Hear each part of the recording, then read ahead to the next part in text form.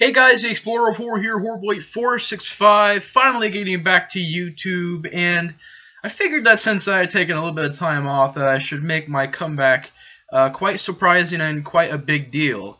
So, out of all the franchises that I've chosen to review, this one is very interesting in particular because this is one that I have absolutely not covered before. This is one that I've mentioned before, because I have seen the fourth film in the past. For the longest time, that was the only one that I did see. And yes, I will rewatch that movie when it gets to that review. But today I'm actually getting to a pretty awesome franchise that I'm honestly a pretty big fan of right now. And I've only seen 3 out of the 5 movies. And that is the Phantasm franchise. This is a franchise that I've always wanted to do a review for. I've always wanted to cover this series because this movie, along with Nightmare on Elm Street, is kind of... It's not that this movie is as big as an influence as Nightmare, because with this movie, I remember seeing it a long time ago. I was probably about 6 or 7 when I seen this movie. I was way too young, but I wanted to check it out. I was like, oh, what's this movie? And, and I want to check out Nightmare on Elm Street as well. And they even warned me that, like, those are pretty scary movies. I was like, well, no, I want to see this one, because I seen, like, I think the cover of it was a VHS. So I think the cover of the VHS had the sphere on it. And I was like, oh, cool, I want to see it. It looks really awesome. So I ended up watching Phantasm 1. And it scared the crap out of me. And for the longest time, I really couldn't remember what scared me about it. It was just watching it, and I think it was the moment when the character Mike, he cuts the tall man's fingers off, which I'll talk about that a little bit more in depth when I get further into the review. But I think it's the moment where he chops his fingers off that really just made me go, oh, whoa, what the... Because even if you watch the scene nowadays, it's just a very kind of out of nowhere, unexpected type of scene. And I thought that it worked really good when I was a kid. It definitely scared the crap out of me. So I watched this, and then I watched Nightmare on Elm Street, and that scared the crap out of me too. It actually made me run out of the room. I didn't want to watch horror movies anymore, and then began my love for horror. So Phantasm, even though it wasn't as big as an influence as Nightmare on Elm Street, because I could remember that movie a little bit more, and that movie, is kind of made for, I don't know how else to say this, but like a mainstreamer type audience. So yeah, from there on, I've been a big horror fan. I remember after I seen those 2 movies, I was just like, man, why don't I get out there and kind of explore this a little bit, because there was something that kind of drew me to horror film in particular. And that's pretty much where me and Phantasm kind of have that history. And my chair just kind of, I don't know if it broke, but kind of just, I don't know. We're going to continue on from that. That scared the crap out of me. Whew. Jump scare right in the middle of the video. I don't know if I'm going to keep that in or not. I might just be lazy and keep that in, but that scared the crap out of me. But yeah, Phantasm has always been a series that I wanted to cover. The problem was, before this DVD was released, there was no easy way to find Phantasm. I'd say probably the easiest way maybe was the VHS, because the DVD was very rare to find. The sequels were even harder to find, except for Phantasm 2. I remember Phantasm 2 being pretty common. But tracking down the first movie, was a big pain. I found the fourth movie for a pretty good deal. I think I picked it for like $15, which it's usually around $45 to $50, I think, last time I checked.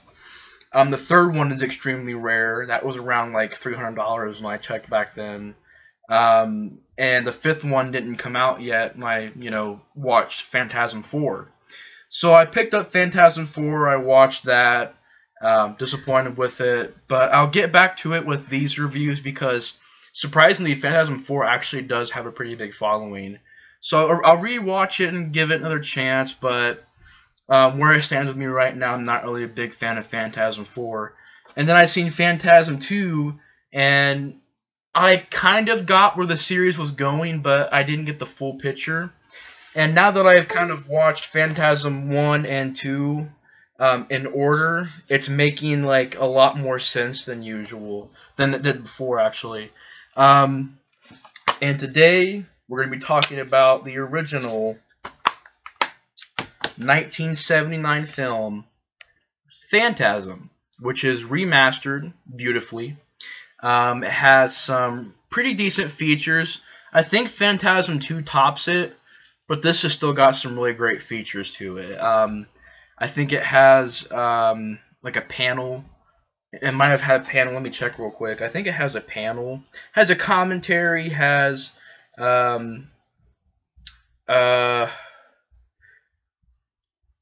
guys, I'm trying to read this real quick.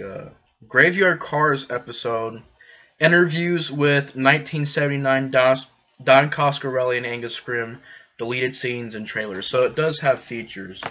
And the original Phantasm, like I said, it was just a movie that when I was a kid, I think the reason why I didn't remember this movie as much is because this is more of a slower type of, methodical type horror film where you're not really shown the full picture immediately.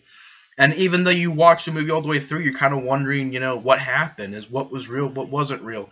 It's kind of a mind games movie. So I think as a young kid, around 6 or 7 years old, it was hard for me to sit down and watch a movie like this. It would be like me trying to sit down and watch A Clockwork Orange or The Shining. It just probably wouldn't work that well because that's more of a movie that you're supposed to watch, when you get used to movies like that. So rewatching this movie again was pretty amazing. First of all, I want to say it does have some pretty good features on it. It has a commentary. It has some interviews on it from back in the 70s. It has deleted scenes, which I think there's a lot of deleted footage from this movie. It looks great. It sounds great. Definitely a good pickup. I'm kind of sad they don't really have a Blu-ray collection. They might. I'm not sure. But this is still a great transfer. I know this is on Blu-ray, but this is still great. And Phantasm 1, I have to say, is after watching it again, it's definitely one of my favorite horror films out there. It's just a movie that, even though you look at it and it's from the 70s, it's kind of like Halloween, and Chainsaw Massacre, and a couple of other films I've seen in the 70s, like it's somewhat Last House on the Left, and then the other ways it kind of has aged. Maybe the music and the goofy, silly segments. But there's still some stuff in Last House on the Left that does not age. Those really serious type, gritty, horror films like I Spit in Your Grave definitely do stick with time very well because it's a very realistic approach to, that whole thing, where it's, rape and revenge and stuff. But this one kind of reminds me of Halloween, where it does things so well. Film-wise, score-wise, tone-wise, character-wise, acting. Really everything in this movie is I think that's what makes this movie a very solid horror film. I think the budget for this movie was very low budget. I know it was extremely low budget. Came out in 1979, like I said before, gets 6.8 on IMDb. Needs to be way higher than that. If I would rate it, I'd give it an 8.0 on IMDb. That's just how much I love it.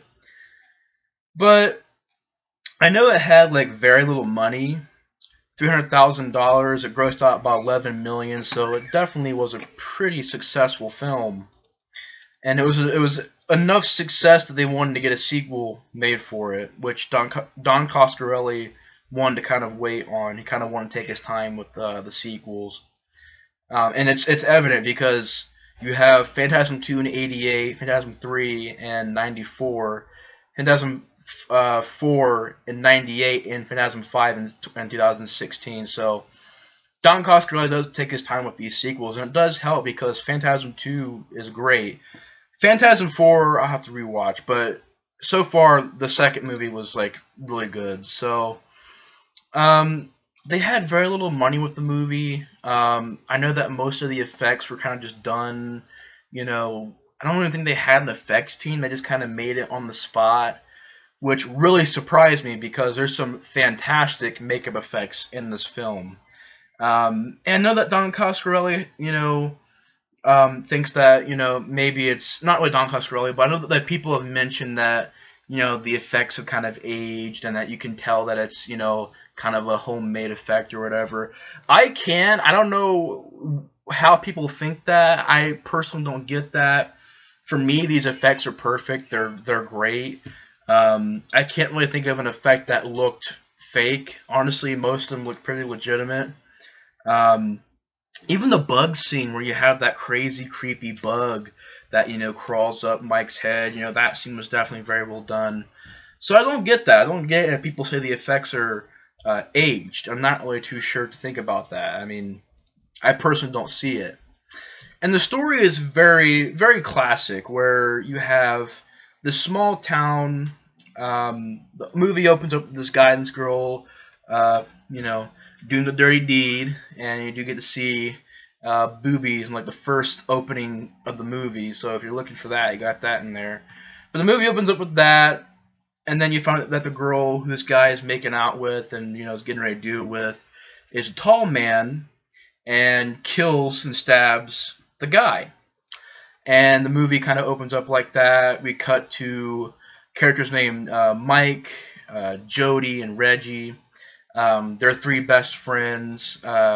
Jody is Mike's brother, and they were all three friends to the guy who got killed. And Mike starts to notice that the Undertaker type character, or the coroner, is, definitely very suspicious, very creepy. He's picking up a coffin by himself. He's acting very suspicious, and Mike starts to investigate this. And, meanwhile, he knows these people are kind of spiritual. So he goes there, and, they're trying to tell him, his future and, what's going to happen. And pretty much Mike gets more and more involved with trying to figure out what's going on with this person, this tall man, and eventually, leads to where he goes to this funeral, or sort of the building. I don't know why I can't think of it right now, but he goes to the building where the tall man's at, and while he's in there, he sees kind of one of his bodyguards. He's walking through, and I love how the inside of this, I don't know, mortuary, I think that's the word for it, but I know I am stupid. I can't remember the word right now, but he's walking to the mortuary, and it's just, this movie does this very well, where he's walking through, and you have that sound effect that I swear through the years and years to come will never age. That kind of background high-pitched noise that just is significant with Phantasm. If you've seen Phantasm and you know what I'm talking about, just that sound, that like kind of alien-like sound that I swear will never age. That sound is like timeless, and it will always be, signified with the Phantasm films. And you just have, my favorite set design from, the whole series as far as mortuaries go. Phantasm 2 did it very well. Phantasm 4, I can't really remember that well, the mortuary design. But this one is definitely the best one, where it's like, it's pristine, it's clean, it's bright. There's like marble walls, and it looks beautiful, but it looks creepy. There's like artwork, creepy artwork. Very basic, but very special to the movie. I thought that won't age as well. And the idea of these spheres will never age, and the idea of the tall man. And that's what helps this movie, is that it doesn't tie in totally to the 70s. That's a big reason why Chainsaw Massacre won't age, why Halloween won't age, why Jaws won't age, why this won't age, and why a lot of other horror films that are from the 70s haven't aged a lot, because, using elements like this, this awesome idea of having these spheres, which I think there's only one in this movie, but that's cool enough, where it goes into the guy's head, the tall man's servant's head, and yeah, that great scene where it just drills into his head. And I remember being a kid and seeing that happen, where it drills in, it squirts the blood out, and it's practical. It's all practical. And it looks great. Hasn't aged a bit, in my opinion. But he's like holding it, it's like squirting out blood, he falls on the ground. You even see him, because, in real life, if you die, your body cleans out all of its systems. So when he dies, he, you know, urinates on the floor. And then that was a big deal when this movie came out, like, you know, kind of a realistic kind of death where his bodily fluids get flushed out. And I know that got the movie in some heat, and I think all the foreign cuts had that pretty much removed. But they could keep everything else in the movie. But that was removed because I think it was just, you know, too realistic to real life death or something like that. But they got in trouble for that. And it's just a great, iconic scene. You know, you think of Phantasm, you think of that moment where the sphere goes into the guy's head and drills in and squirts out blood. Just, like, one of the most classic scenes in horror film history. I know that it was also featured in the DVD Boogeyman the Killer compilation. It was in that as well. But it's a classic scene. There's a lot of scenes that just are pitch perfect for this movie. So you have that happen where it squirts out yellow and green, and not green, but yellow and like pus mixed with blood. It's very weird. It's a very crazy scene. And then, you know, Tall Man chases Mike. Mike has that scene where he shuts Tall Man's hand in the door and chops his fingers off. To me, that hasn't aged.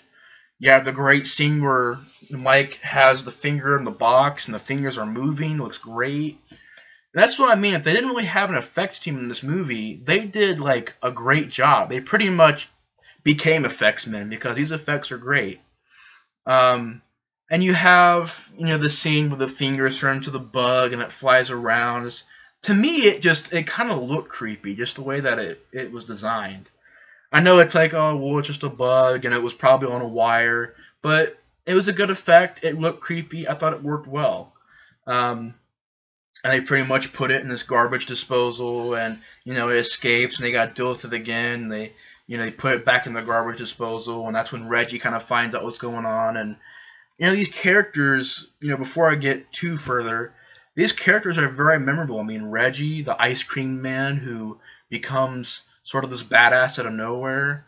Mike, there's a good protagonist for the franchise, a good leader. He's a good lead actor. I think it's A. Michael Baldwin, who was in 3, he was in 4, and he was in, I think he's in 5. He wasn't in 2 because he got replaced by James Lee Gross, who I thought did a great job as Mike. But, you know, A. Michael Baldwin is definitely my favorite version of Mike because in this movie, he's just a kid trying to stop this. He's trying his best to stop whatever the tall man is doing, trying to figure this out, you know. So he's a good lead character. And, you know, you have Jody, Bill Thornberry, plays Jody, Mike's older brother, does a great job, you know, kind of wanting to escape whatever he's trapped in and kind of wanting to get out in the world and kind of experience things on his own. You know, definitely a very relatable character. You know, you can definitely put yourself in his shoes. And it's little moments like the guitar scene where Jody and Reggie are playing the guitar, or the ending scene where, you know, Reggie's by the fire with the guitar and he's talking to Mike, and, you know, you have those character moments that really flesh these characters out because they could have been just generic, oh, Mike, Reggie, and Jody. But it was not. It was, you could feel the chemistry there. You know, they were friends. Jody was Mike's brother. He tried to help. You know, he tried his best, and so did Mike. And you had that great scene where at the end of the movie where they worked together to kind of put Tall Man in this endless kind of abyss, or this endless pit, kind of trap him there because they know that they probably can't kill him or whatever.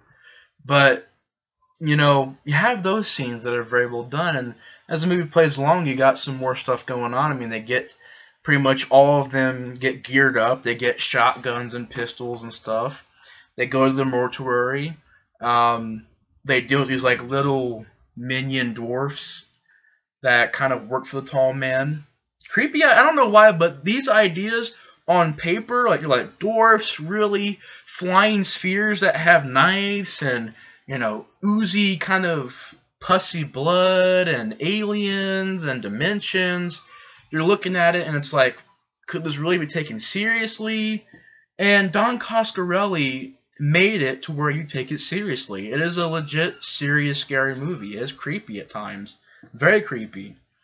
And They get to the mortuary and they deal with the little dwarf creatures and they're shooting them and some great effects, and they find out that the tall man is pretty much this like alien type creature who shrinks people down and sends them off to this other dimension to kind of be his slaves in a way, kind of be his worshippers or his minions or whatever. And you have that scene where Mike falls in and you have where it's all red, and I think it looks the best in this movie. They did it in the sequel, but I think it looks great in this movie how they did it. I don't know how they did the effect, but it looks legitimately like he went into a different dimension. It looks legitimately good. And I don't know if the remastered portion of the DVD kind of helped with that, but it looks great. It looks like it hasn't aged a bit. And you have Mike sort of in midair looking down at like all these minions, and they're like carrying these little compartments that have other minions in them, so they can get more people on the dimension. And you have that part where Jodie pulls them out, and they fight the tall man for a little bit. They get out of there. Reggie gets stabbed. You think one thing's going on where Jodie is trying to maybe lure the tall man over here and have him fall down, and maybe that's how you would solve it.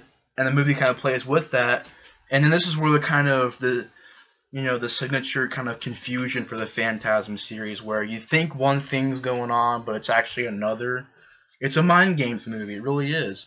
And when you get to the end of it, you think that's pretty much it. They win. But no, you find out that it pretty much was all a dream, that Jodie was killed in a car crash, and that Mike was, dreaming it all up. The tall man didn't do it.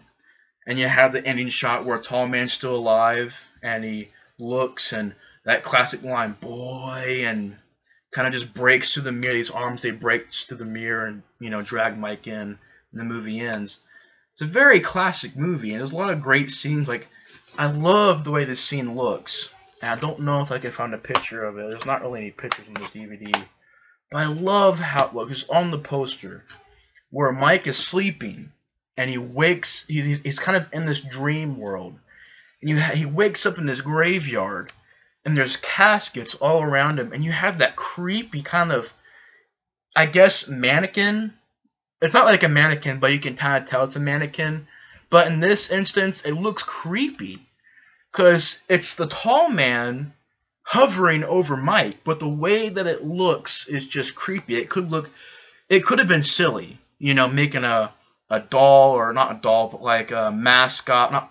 I keep saying the wrong thing, but you're making it to where it's fake and it's not really Angus Scrimm, or maybe it could be, but you're kind of wondering what's going on there, and tall man just kind of hovering over Mike, and the shot looks creepy.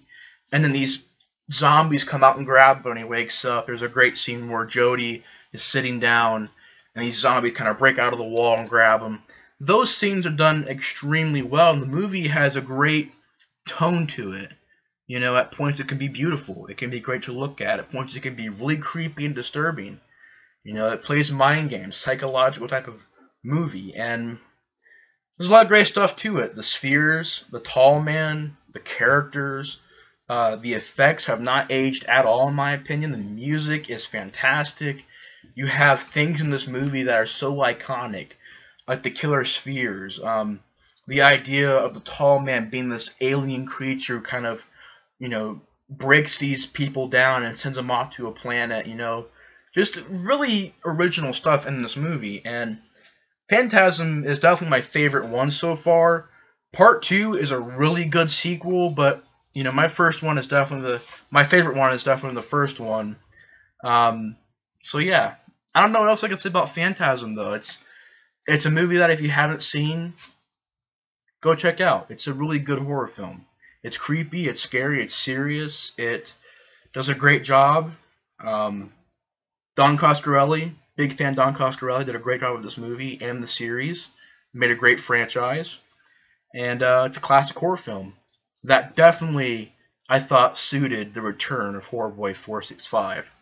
So anyways, guys, thanks for watching my review on Phantasm the Original, and I'll see you guys tomorrow with my review of Phantasm 2, The Ball's Back.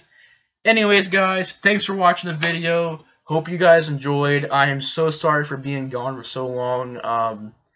Just had to take some time off and kind of get re-energized and, get everything, back in order again. And it's great to be back here on YouTube. I hope you guys enjoyed, and I'll see you guys soon. The Explorer of Horror is out.